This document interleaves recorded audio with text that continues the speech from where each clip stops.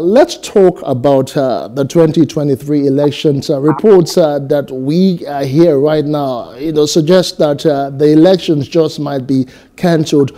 Over time, several offices of the Independent National Electoral Commission, have suffered a lot of attacks.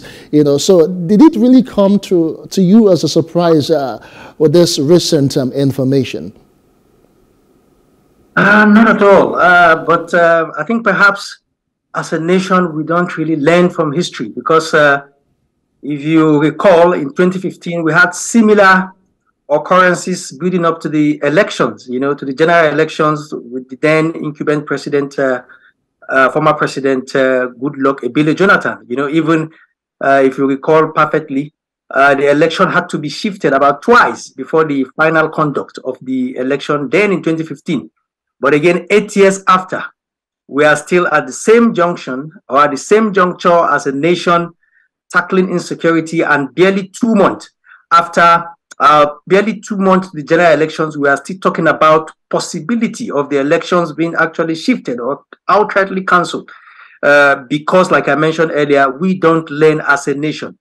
It is actually not the constitutional duty of INEC to put security apparatus in place. In fact, based on the Constitution of the Federal Republic of Nigeria, the sole responsibility of government, particularly the federal government, is to ensure the security of lives and properties of every Nigerian. So I think, like I mentioned earlier, if after 8 years, and this is something that we've been grappling about from time immemorial, that we are still struggling with the fact that 2 months to the election, we are still talking about the election being cancelled or postponed, then we have not learned. And this has a serious dent to our not fledgling democracy. I wouldn't say our democracy is fledgling now.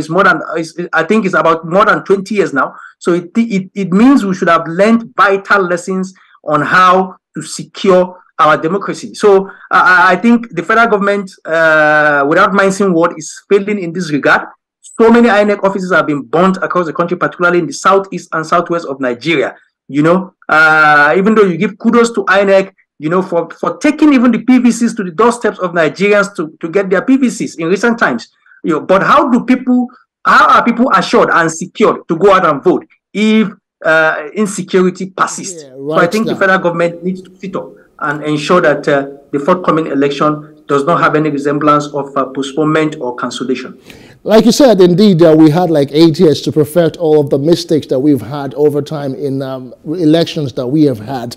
So the commission has actually assured Nigerians that, come February, the elections would hold despite all of these hitches. No, and a whole lot now behoves on the security apparatus of the nation, the police, the NSCDC, the DSS and all that. What should they be doing at this in the immediacy because of this threat? Because the issues of banditry and, of course, attacks and kidnappings are actually just increasing by the day. Yes, like you rightly mentioned, it behoves on the federal government and particularly the security agencies that you've rightly mentioned, the DSS, the police, the military, and all the apparatus of government in particular to put the security check in place. I want to give the Nigerian military, or particularly the Nigerian security agencies, the benefit of the doubt.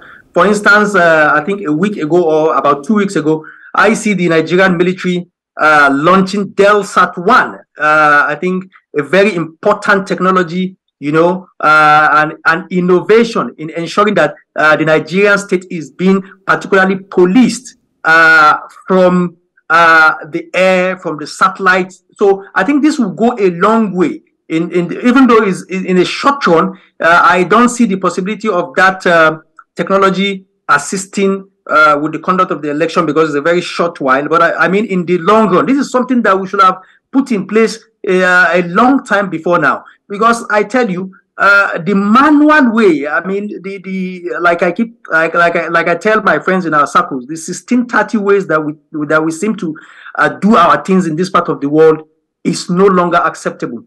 We must employ technology at every realm. That is just the easiest way to do things. Because when even if you put on 1 million soldiers across the country. Come on. Nigeria is a very big country, you know. So how many of our security agencies, I mean, manually can man security, can man polling stations, man the streets, and so on and so forth. But with technology, these things are far easier, and you put less burden even on the people. So I think we should employ technology. There is so many technology out there that the military and the security apparatus can employ in order to. Mohammed, but just before we let you go, because of time now, Mohammed, now with all that is happening from the foregoing, with the security threats, as it were, and the issues of uncollected PVCs, would you really say, or how would you rate the preparedness of the Independent National Electoral Commission for the election? No, I think the INEC is preparing very well. Like I mentioned earlier, this week, the INEC have even launched an initiative of taking the PVCs to the doorsteps of Nigerians. I see the PVCs are being taken to primary schools, closer to the people, and is a welcome development, because you know in the past people have to Nigerians have to go to INEC offices to collect their PVCs, which become very cumbersome and a very tiring effort. But now, you know, I think the next 1 week or so, INEC have announced that people can go to the nearest, probably primary schools and so on and so forth, nearest to them to collect their PVC. This is a very welcome initiative, and it behoves of Nigerians to take advantage of this good initiative of INEC. All right, thank you so much, Muhammed Abdullahi, Public Affairs Analyst. Thanks for all of the insights that you have shared concerning INEC's preparation and the talk of insecurity threatening the polls. We do appreciate your time. Hello. Hope you enjoyed the news. Please do subscribe to our YouTube channel and don't forget to hit the notification button so you get notified about fresh news updates.